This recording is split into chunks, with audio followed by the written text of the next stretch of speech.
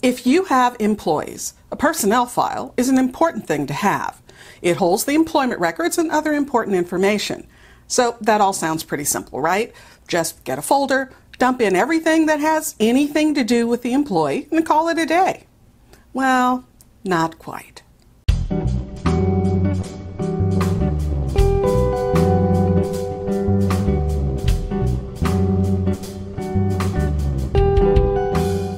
Hi entrepreneurs, I'm Vicky Brown, and you're in the right place if you want to engage your team, boost your business, and grow your leadership muscle.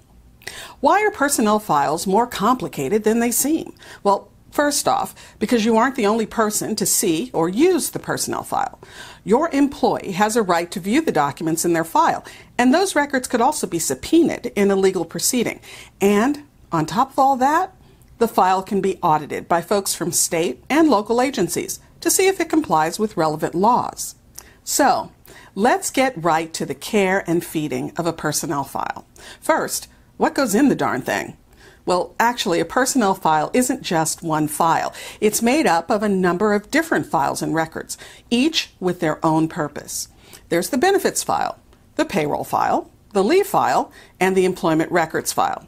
Oh, and don't forget the authorization to work in the U.S. That's a completely separate file, but more on that later.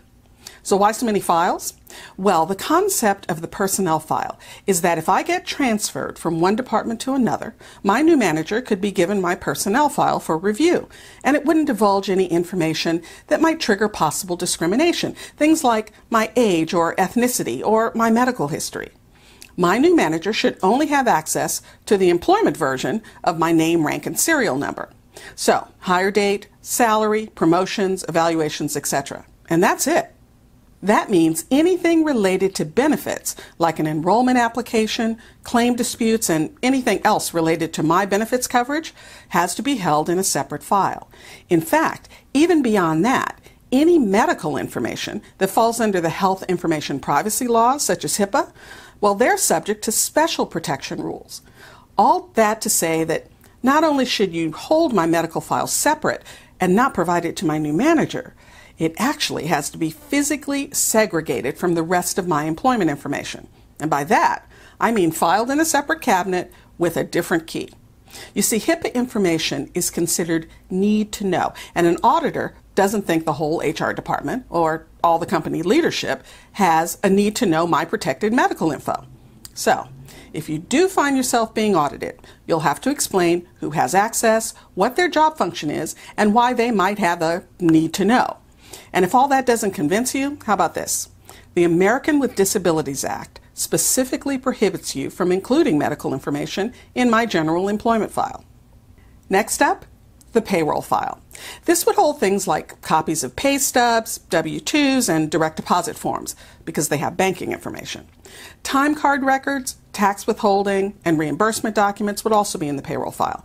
And something like a wage garnishment actually has two pieces. One part goes with the payroll records, and the other, the part that notifies the employee, goes in the employment records file. The big positive with holding payroll records all together is that you don't have to dig through each person's record when you're researching a payroll question. You can file things under the payroll date and easily look at all the documents company-wide for that payroll period. The leave file houses anything and everything related to leaves, whether it's a leave for pregnancy or illness or workers' comp related injury, and as you might guess, there could easily be doctor's notes in these records. And while you should always be very careful to only get the start and ending date of when the employee is unavailable for work, sometimes a doctor's office is going to give something like a diagnosis or a prognosis in the note. So for that, among other reasons, it's important to hold the leave file separate. So, with all that, what actually does go in the employment records file?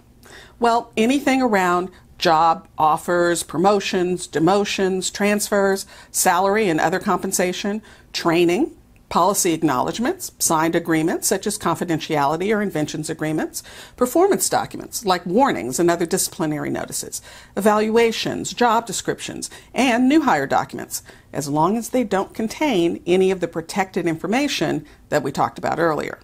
And of course, anything related to litigation or workplace investigation, well, that would be held in an even more top secret separate file. But if that were to happen, your legal counsel would be involved and they would give you all sorts of guidance on how to maintain information related to the case. And a quick word about interview documents, such as interview notes, test results, etc. These should be held with the job recruiting file versus making them part of the personnel file. Often there may be notes or information the company would prefer to keep confidential in those materials. So we suggest you not store them in the personnel file. Oh, and one more thing I told you we would cover later.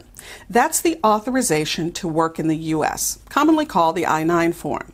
Now, this form is a big deal because it has a whole host of confidential information: birth date, immigration status, possibly ethnicity. In fact, I-9 forms are so special that you're required to keep them all together and separate from the employee records. I'll tell you a secret. The very first thing an auditor does when they come in to look at personnel files is look for I-9s in the personnel files, because they know there's a very good chance that's where they are. And it's an automatic fine. So, right now, pause this episode, go to your personnel records, and pull out every single I-9 form and put them in a separate folder or file. I'll wait. No, really, I'm telling you, it's that important. I'll wait. Okay, I assume you just did that, and now you're back. Good job, by the way. I get this question all the time. Do I have to show the employee their file if they ask? Well, it depends. There isn't a federal nationwide law about employees getting their personnel file, but most states have passed laws that grant employees the right to view or copy some or all of their records. So the short answer is double check with your state guidelines, but probably. For instance, in California, current and former employees have the right to inspect and receive a copy of their personnel files and any records that relate to their performance or any grievances. Now, if you keep your files electronically versus physically, these separation guidelines are still going to hold. So make sure you break everything out and limit access to various pieces of the information. Oh, and one final point. Do not just throw random notes in the personnel file. As I mentioned before, everything in the file can and usually does become part of any legal proceeding that's happening. You know, I've seen all sorts of things in the file. Notes from the manager that say, well, Vicky called in sick again today, but you know, I don't believe her. What can I say? That is not good. And don't think that just because you have the formal personnel file, but you're also squirreling away information in a separate folder under my name, that you can keep the squirreled information out of the lawyer's hands, because you can't. When they ask for records, they ask for all related documents, so you're required to cough up everything. Believe me, that kind of thing can get you in a world of hurt, and it doesn't have to happen. Just don't put things in the file you wouldn't want on Google's front page. If you found this information helpful, please subscribe and share. And remember, your inspired leadership is the secret sauce to having a high-performance team and a wildly successful business you'll love. I'll see you next time on Leader's Journey.